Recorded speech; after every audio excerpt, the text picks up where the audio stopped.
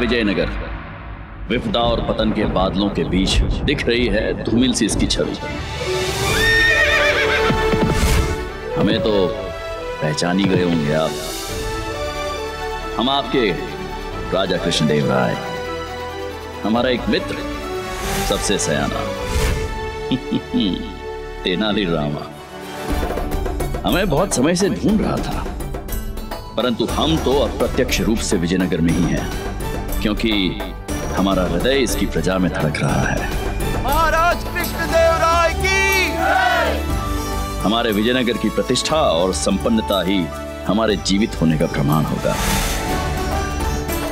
और इस चतुर और अत्यंत ज्ञानी पंडित के होते हुए इस राज्य के सम्मान को क्या आंच आ सकती है। 4 माह के अवकाश के पश्चात अपनी अप्रतिम बुद्धि और नटखट मुस्कान लेकर लौट रहे हैं पंडित रामकृष्ण, एक नए अध्याय के साथ, जो सुनाएगा पिता पुत्र के दृष्टिकोण से विजयनगर के स्वर्णिम भविष्य की गाथा।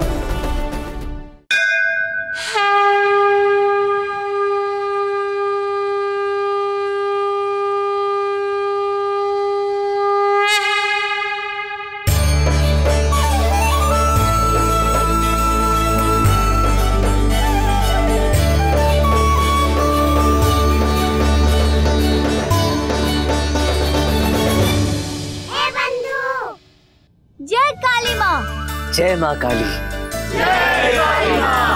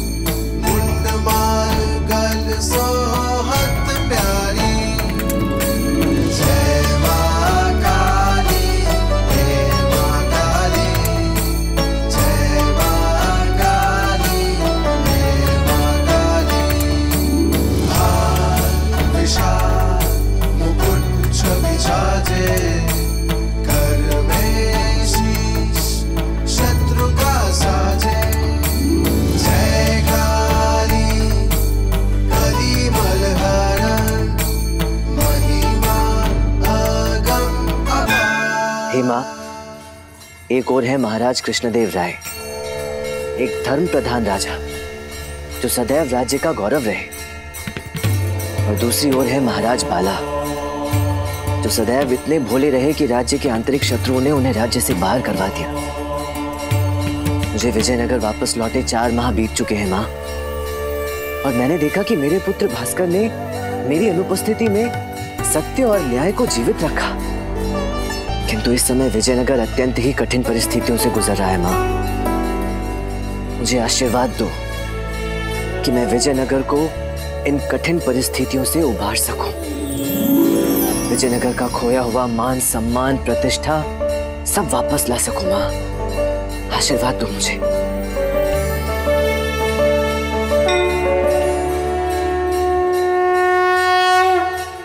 बंधु। रामा। क्या है बंधु?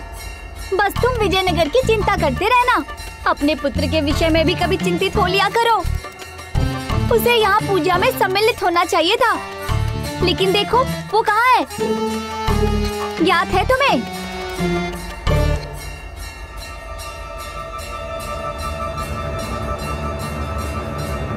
शारदा, ये भास्कर कहाँ रह गया? अभी तक उपस्थित नहीं हुआ यहाँ। घर से तो पूजा में सम्मिलित होने के लिए निकला था, पता नहीं कहाँ रह गया। इसीलिए मैं कहता हूँ तुम्हारे दुलार और वात्सल्य ने उसे बिगाड़ कर रख दिया है। अरे इतनी बड़ी महापूजा थी और श्रीमान अभी तक आए भी नहीं है। अरे अवश्य कोई कार्य होगा, आप जब देखो मेरे पुत्र के पीछे पड़े रहते। अब चलिए यहाँ से।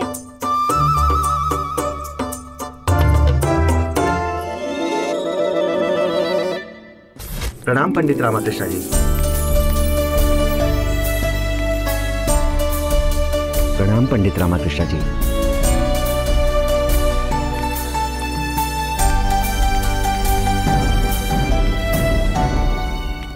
अरे क्या हुआ श्रीजेश कृष्णन, सब कुशल तो है? पंडित रामा कृष्णा जी आप, प्रणाम।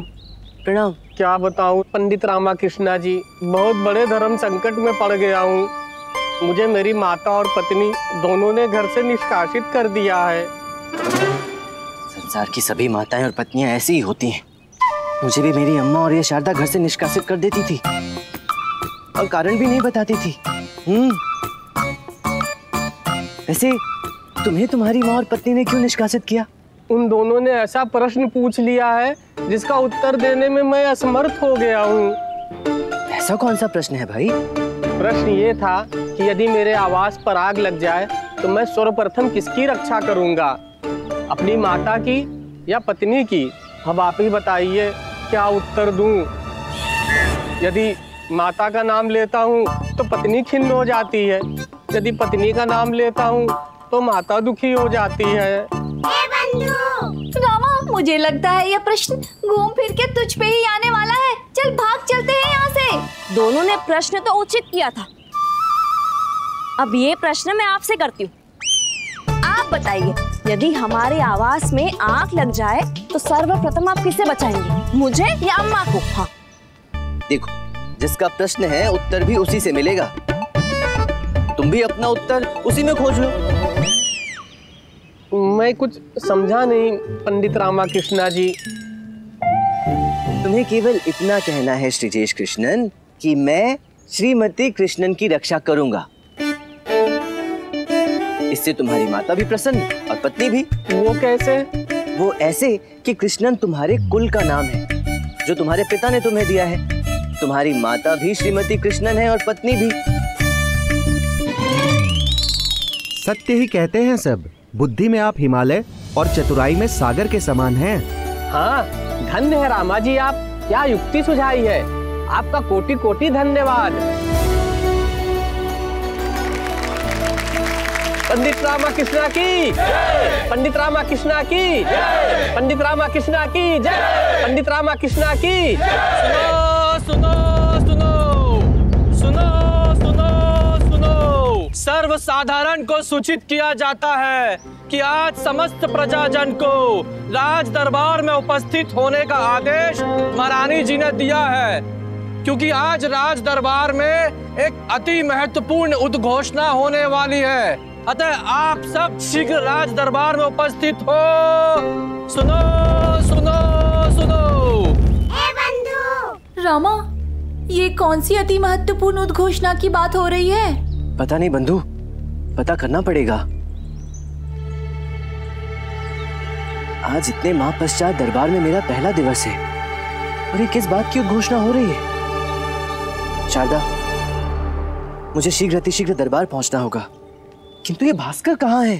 याद नहीं, सुबह से दिखा ही नहीं है। ठीक है, तुम घर जाओ, मैं भास्कर का पता लगाता हूँ। हाँ हाँ।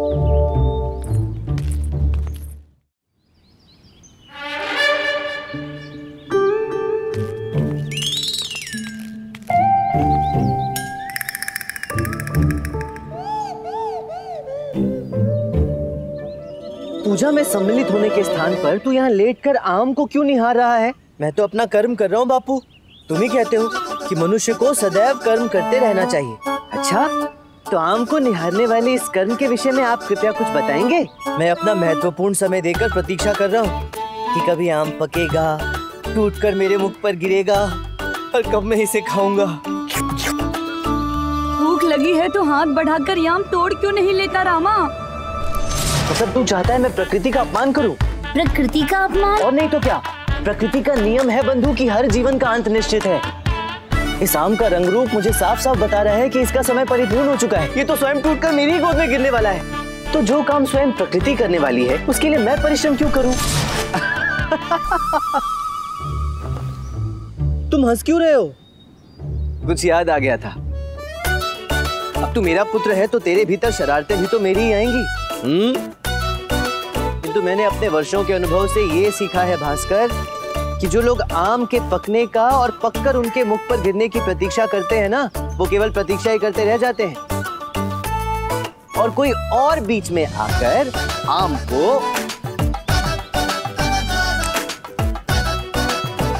यूं तोड़कर ले जाता है। कीड़े लगे हैं, कीड़े लगे हैं इसमें। मैं तो वैसे भी नहीं खाने वाला था। तुम खा लो, मुझे नहीं खाना, तुम खा लो। अच्छा, यदि इसमें कीड़े लगे हैं तो इसके टूटकर गिरने की प्रतीक्षा क्यों कर रहा था तू? और अब जब मैंने इसे तोड़ लिया है तो तू मुझे इसे वापस प्राप्त करने के लिए युक्ति क्यों लगा रहा है? तुमसे जीतना अत्यंत कठिन है, किंतु असंभव नहीं है। तुम देखना बापू, मैं एक दिन तुमसे अवश्य जीतूंगा। हाँ, जिस दिन तू मुझसे जीतेगा ना भास्कर, वो दिन तेरी जीत का नहीं, भी तू मेरी जीत का होगा, एक पिता की जीत का। अच्छा, तुम यहाँ कर क्या रहे हो? अरे, तुझे लेने आया था, हमें शीघ्र दरबार पहुंचना है। आज 20 वर्ष पश्चात मैं पुनः दरबार जाऊंगा और आज ही के दिन महारानी दरबार में एक विशेष घोषणा करने वाली है। देखना ये है कि ये घोषणा मात्र घोषणा है अथवा इस घोषणा के पीछे कोई षड्यंत्र पल रहा है।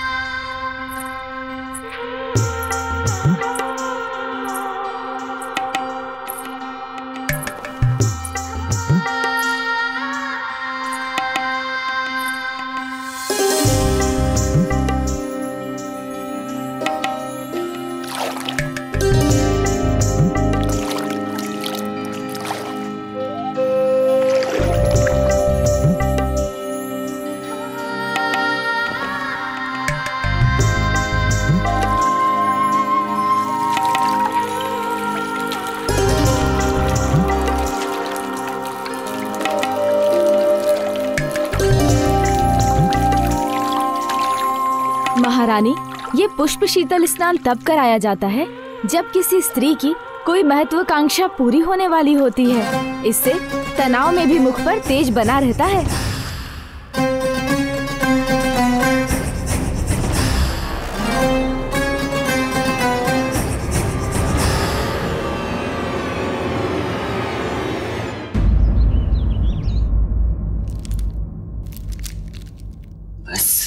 समय पर दरबार पहुंच जाऊं। सुनिए सुनिए।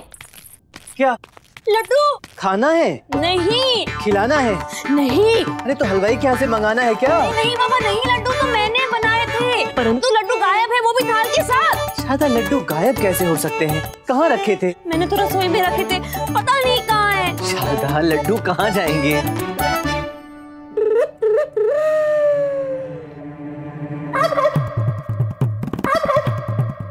आओ मेरे साथ।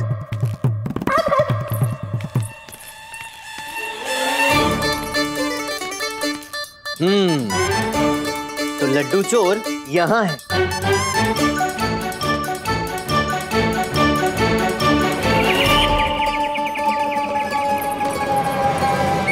थाल भर के लड्डू थे, सारे खा गया। थाल भर के लड्डू? हाँ।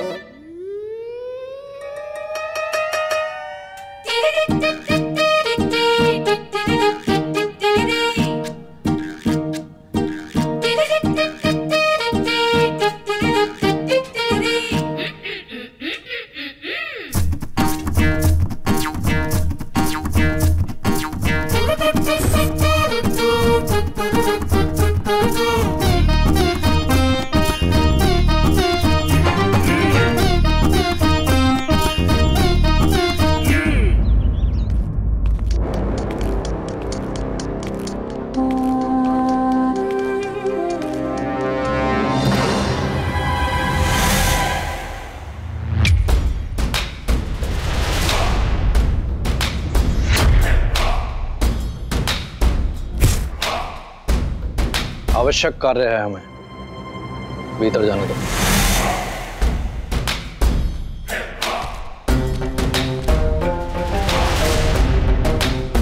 समझने का प्रयत्न करो। इस समय हमारा महारानी से मिलना अत्यंत आवश्यक है, हमें भीतर जाने दो।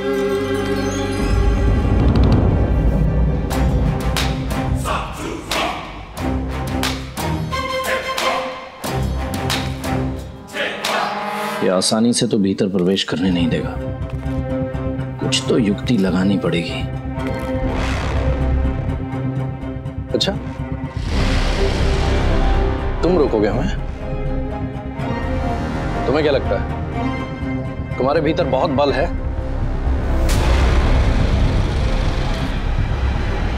करो अपना शक्ति प्रदर्शन।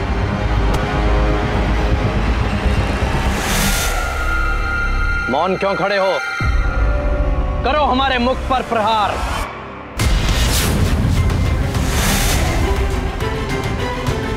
हिम्मत ही नहीं है तुम में।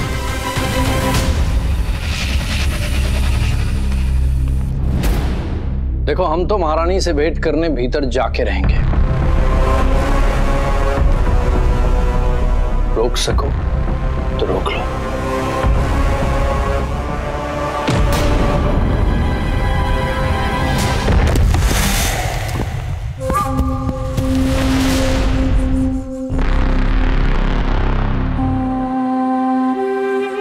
ये क्या हुआ? तुम्हारा हाथ तो स्तंभ में फंस गया। स्मरण रहे बरगम, तन की शक्ति से कहीं बढ़कर मस्तिष्क की शक्ति होती है।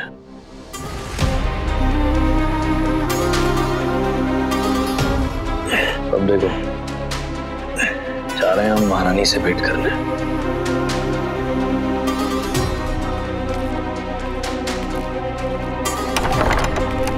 महारानी जी,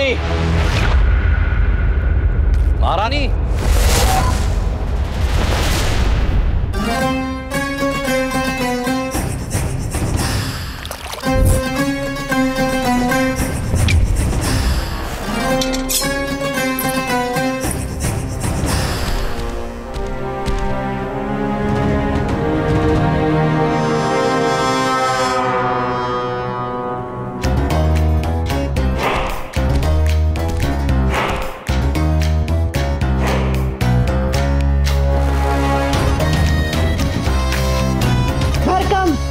जाओ यहाँ से।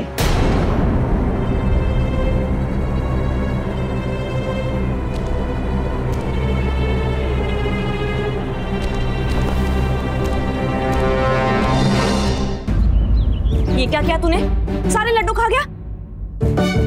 शारदा माँ, मैंने तो मात्र एक ही लड्डू खाया है। लड्डू का ये थाल लड्डू से भरा हुआ था। थाल मेरे हाथ में है, किंतु लड्डू अपने आप गायब हो गए हैं ना? अपने आप नहीं, अपितु दादेश्वरी बड़ी चतुर हो। जब लगा कि पकड़ी जाओगी तो खाली थाल और एक लड्डू मुझे थमा दिया।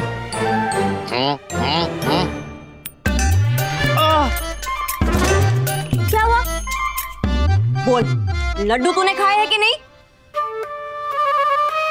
हाँ शारदा अम्मा, यही सत्य है, क्षमा कर दो। सारे लड्डू मैंने ही खाए हैं। नहीं भास्कर, सारे लड्डू तूने नहीं खाए, अभी तो किसी और ने बड़े चाव से स्वाद ले लेकर लड्डू खाए।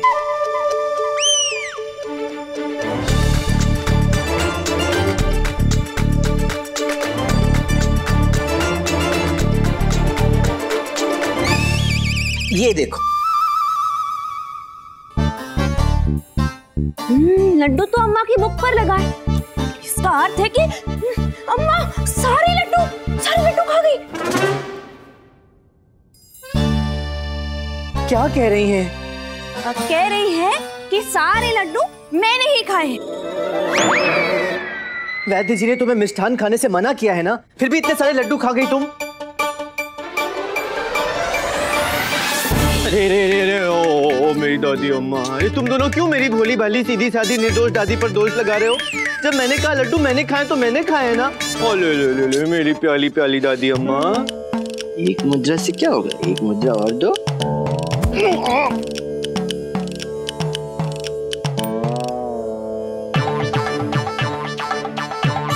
ना दादी कम है ना पोता। ए भास्कर, चल मुद्रा वापस कर दादी को। मुद्रा? कौन सी मुद्रा? मेरे पास कोई मुद्रा नहीं है। नाटक तो देखो। मुद्रा? कैसी मुद्रा? अरे तुम दोनों दादी पोता एक दूसरे को बिगाड़ रहे हो। देखो। अब क्या कह रही हैं?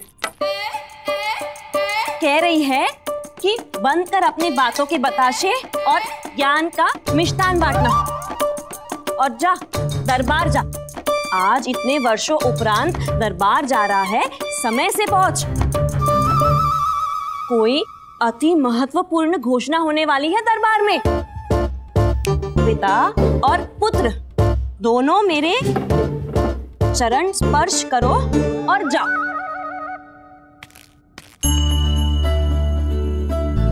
आशीर्वाद दो अम्मा। पता नहीं दरबार में होने वाली घोषणा विजयनगर के भविष्य के लिए कैसी रहेगी। चल भास्कर। हाँ।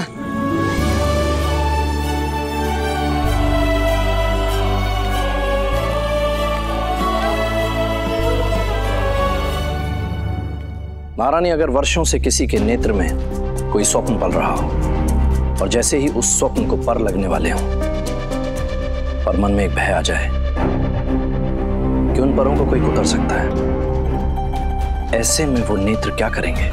तात्पर्य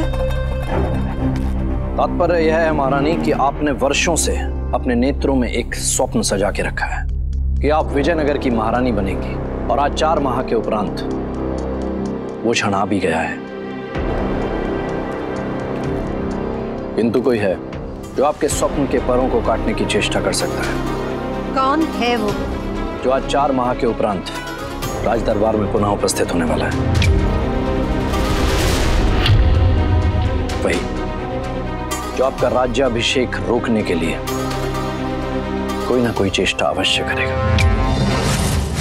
मैं आ गया महारानी।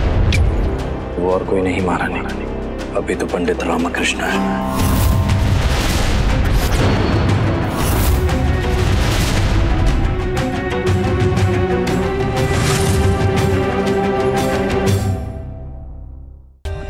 For more updates, subscribe to our channel, click the show links and enjoy watching the videos.